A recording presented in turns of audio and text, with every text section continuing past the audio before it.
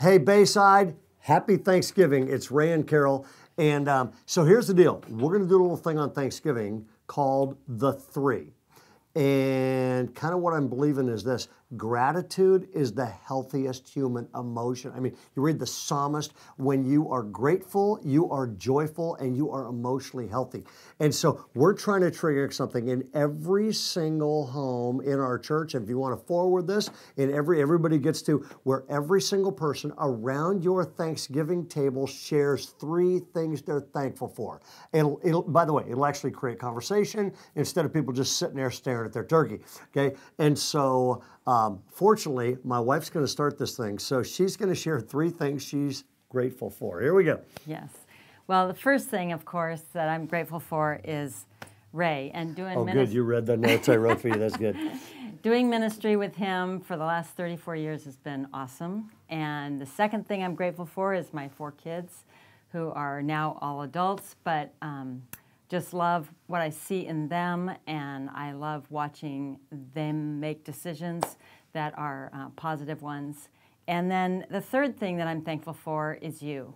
And not coming from a church-going Christian background, being a part of the body of Christ and being a part of this family of believers here at Bayside is one of the greatest things. And I hope that you take advantage of that, because a lot of us don't come from backgrounds that were really, church-going, healthy, Christian values, family type stuff. And for me personally, it's changed my life to decide I'm going to be a part of a church and be a part of the body of believers where I share my life, they share their lives with me. I've always been in a small group. It's an awesome thing.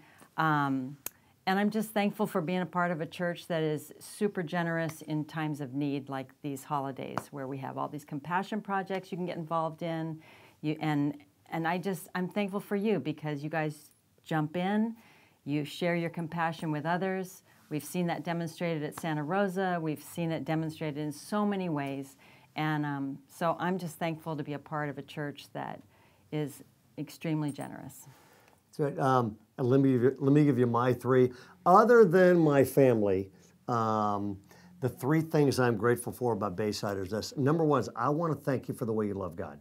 Okay, the Bible says, "Love the Lord your God with all your hearts." And I actually think then you go, how do you spot? So, just because somebody says they love God doesn't necessarily. I mean, a lot of Christian Taliban members run around going, "I love God," and they just mistreat everybody. You love God, and one of the reasons that's seen is this: you unleash compassion.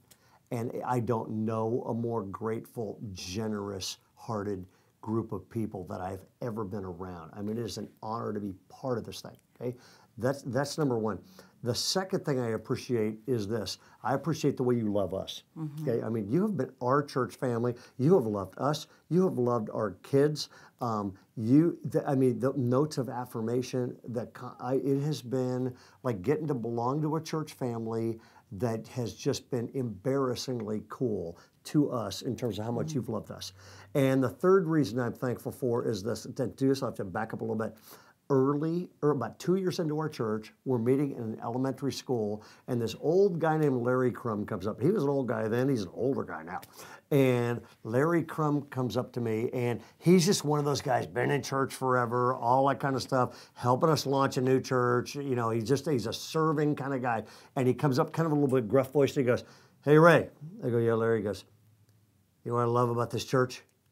I go, "No." He goes, "I've never been in anything like it." He goes, "We keep dreaming stuff up and it happens."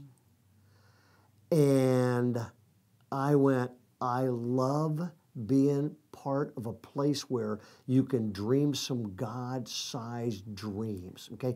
Impacting Santa Rosa, launching a church, multiplying churches, leading people to Christ, discipling people, healing marriages, okay? I know 5 marriages that have been that were divorced that are healed and back together just because of Bayside.